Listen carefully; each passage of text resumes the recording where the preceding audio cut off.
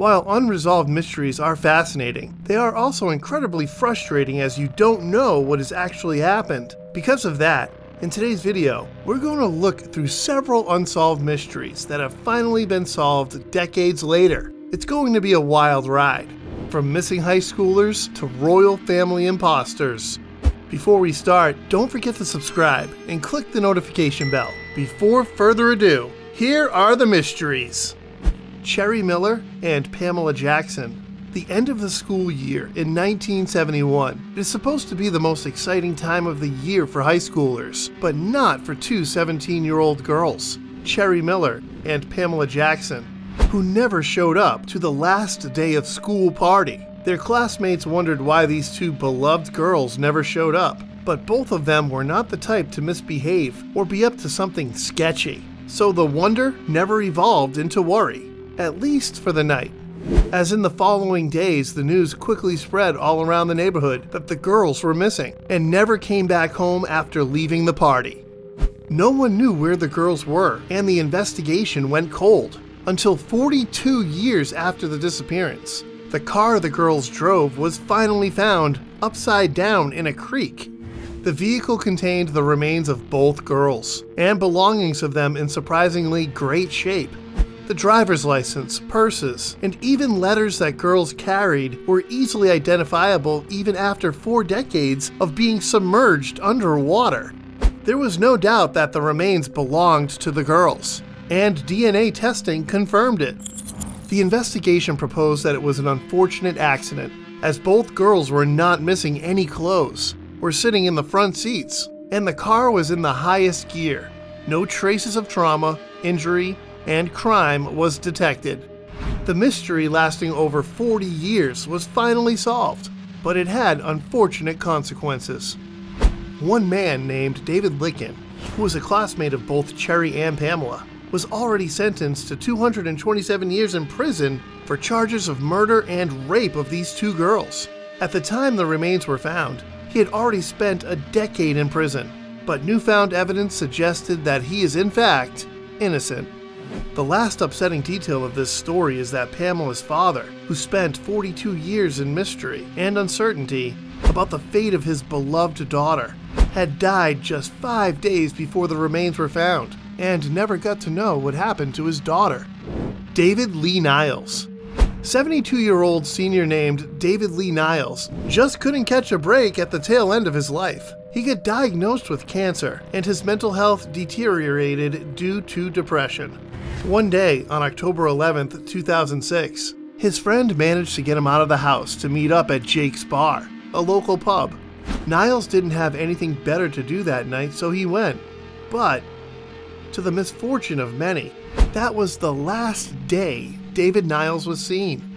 He just vanished into thin air, leaving no traces. Even the car he drove that day disappeared.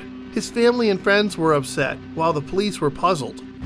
It's unlikely that Niles decided to run away, and even less likely that he was kidnapped. The police investigation bore no fruits, until almost a decade later, in 2015, one man got up with a lift to decorate a Christmas tree when he saw a huge object at the bottom of the pond nearby. Upon further inspection, he noticed that the object is a car. He instantly called the Kent County Sheriff Department, and police quickly showed up. The excavation of the car revealed that it was a car, but not any car. It was a car carrying the decomposed remains of David Lee Niles. The pond was just a half a mile from Jake's Bar, where Niles was spotted for the last time, and the wallet found on the dead body carried Niles' ID. There was no question whether the remains belonged to the senior that disappeared almost 10 years prior. The only unanswered question is whether it was an accident or suicide. The terrifying piece of this story is that the car submerged in the pond was visible all these years on Google Maps. Niles' dead body in a vehicle spent a decade visible to everyone on the maps, rotting away, while his family lived in mystery for an entire decade. Elizabeth Haunch and Marcia Haunch. New Britain, 1995. The body of a teenage girl is found. The autopsy reveals that she died because of gunshot wounds. so police know it was a homicide. 2 months later, 8 miles away, a second body is found, this time of an adult woman. Autopsy reveals the same death cause. 2 murders close to each other indicates that it could be a work of the same murderer. DNA testing reveals that both victims are biologically related. That is, the woman is the mother of the girl. There's also another detail connecting both victims. They are unidentifiable. No one knows who they are. Police are puzzled, as there are no missing person reports filed in recently that could be of those 2 victims. The investigation stalled for almost 20 years, until in 2014 when straight out of nowhere, police received information from one family that was looking for a woman and her daughter, who disappeared back in 1995. Upon further inspection, the investigators managed to confirm the identity of 2 bodies found 19 years ago. The victims were Elizabeth and Marcia Haunch, the same women that the family was looking for. While the family had mixed feelings about finally knowing what had happened to both women, police started working on solving the murders, and quickly enough they succeeded. In 2017, 3 years after the ID confirmation of the victims, the murderer was found. His name? Robert Haunch. He was an ex-husband of Marcia Haunch and father of Elizabeth Haunch. The family separated back in 1988, but they got back together in 1995, just 2 months before the murders took place. No one knows the exact reason why Robert decided to murder his ex-wife and daughter, but he got away with it for so long because he lied to Marcia's family that they are moving to Australia. Sadly, Robert didn't move there. Instead, he took 2 lives, moved to Ohio, and started a new family. As the crime was solved, he was sentenced to life imprisonment for his inhumane act of cruelty. Grand Duchess Anastasia.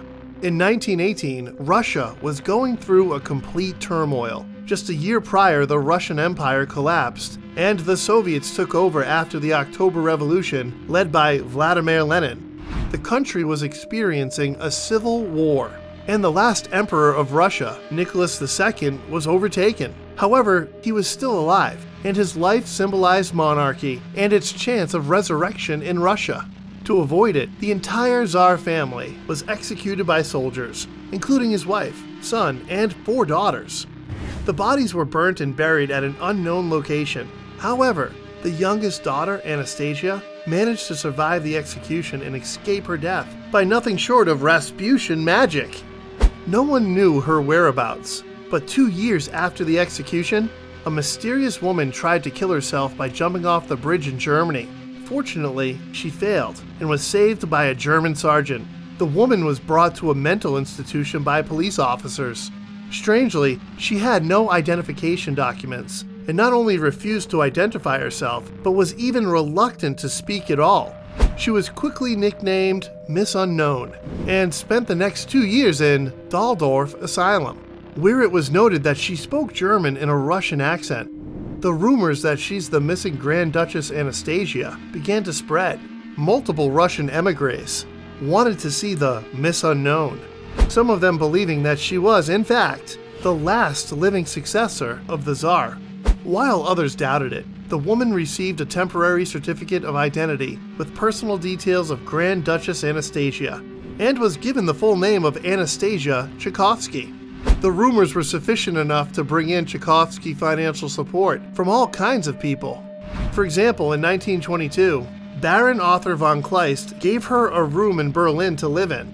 After that, Prince Valdemar of Denmark, who was a distant relative of the Tsar, funded her travels. And in 1927, another relative of the Tsar, Duke George of Leuchtenberg, gave her a house in Bavaria. However, other relatives of the Tsar were more skeptical of the entire situation. Tsarina's brother hired a private investigator named Martin Knopf to find out whether Anastasia is actually the Grand Duchess. After some digging, Knopf found the truth. The woman who mysteriously appeared in Germany and began claiming that she was Grand Duchess was actually a factory worker from Poland named Franziska Szumkowska. Her story was tragic, as her fiancé died in the war and she got terribly injured by an accident in the factory. As a result of it, her mental health went astray, and she got locked in an asylum. She escaped it and tried to kill herself when she was saved by German police and got brought to another mental institution. Although the evidence was clear that this woman is not the Grand Duchess, some people still believed her story and continued to sponsor her. She ended up in the US, married a history professor, and lived a relatively wealthy life until she died from pneumonia in 1984. However, some people continued to believe that she was the Grand Duchess, even after her death. But in 1991, the remains of Tsar Nicholas II, his wife, and 3 daughters were found. The DNA testing confirmed that Miss Unknown was not the 4th daughter, but just an imposter from Poland with a troubled past. Thanks for watching. That was it for today's video. If you enjoyed it, don't forget to like, subscribe, and click the notification bell. Trust me, there are many more fascinating videos coming your way. You don't want to miss any. Have a nice one. See you next time.